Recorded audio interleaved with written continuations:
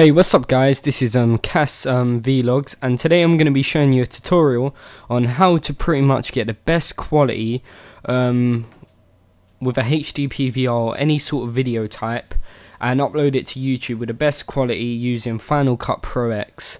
Alright, so first things first, what we're going to do is open up Final Cut Pro X. Alright. And if you're wondering what the quality is going to look like, I will show you right now. Let me just open. Alright, let's just have a look right here. So, let's just open. What one is it? I know I've just done it as well. It is. Fuck. Alright. Yeah, here we go. This is it. Alright, so this is pretty much the quality you will get. Alright, so let me just make it smaller because I don't like playing it in big because that's kind of gay.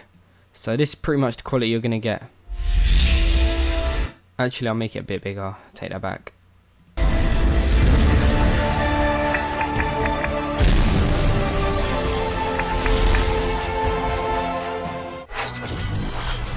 Alright, just wait for this to start. Hey, what's up guys, this is Cass Gaming, and so as you can see, it's pretty nice quality and it's easy and it's a low file. So what you want to do is you want to go to your Final Cut Pro, and actually first things first, if you got a HD-Pvr, you're most probably using ITV. So the export settings I use is I export in H.264, the basic one, what they actually tell you to export in, but some people have problems, it won't let them open it in Final Cut Pro X, but for some reason it lets me, which is an advantage for me, but I feel sorry for people who actually can't, so they feel kind of pissed.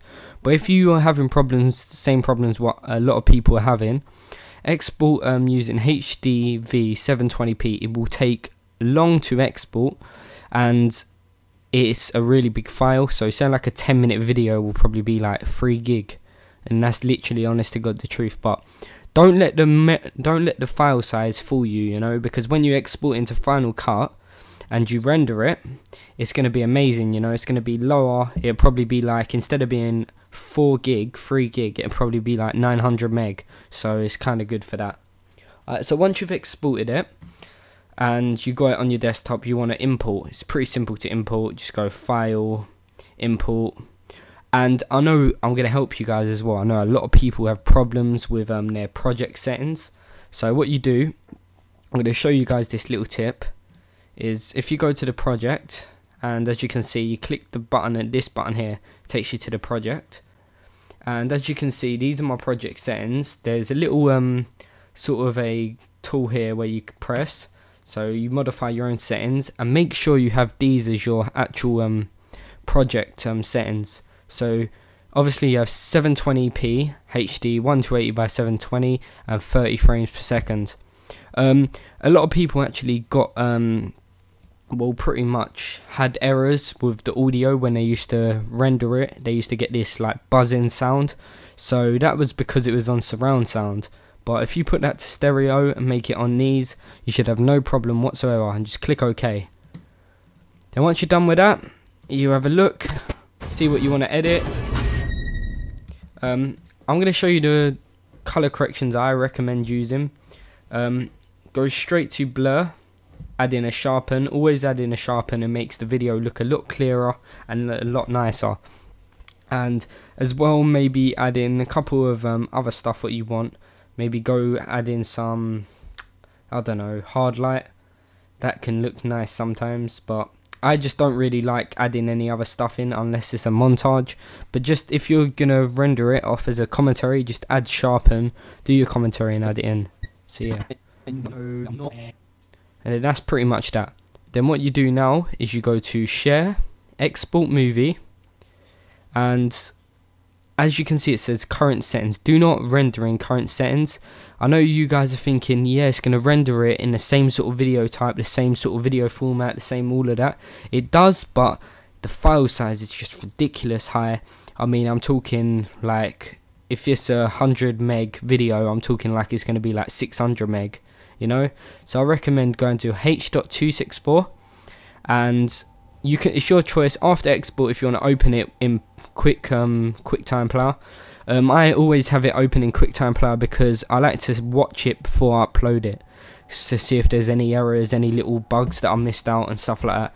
Then once you're done with that, just click next, choose whatever you want to choose it, and just click save. And then once that's done, you'll have, as you can see, this is a 3 minute 30 seconds vid. I'm going to show you how big the file size is. It's quite good, you know. Alright, so this is it, get info, and as you can see, it's a 206 meg, so that is fantastic, yeah. And I'll show you what it was. This is reason why it's so low for me, is because I'm actually rendering it off. So as you can see, the actual default H.264 is actually higher than the render, so that is fantastic. And I've added in an intro, I've added in a lot of stuff, so yeah. Alright, thanks for watching, guys. I'd appreciate if you actually rate this video thumbs up, because it gets me higher views and helps me out a lot. If you haven't subscribed, subscribe to me. I upload very handy and helpful tutorials for Mac users and PC users.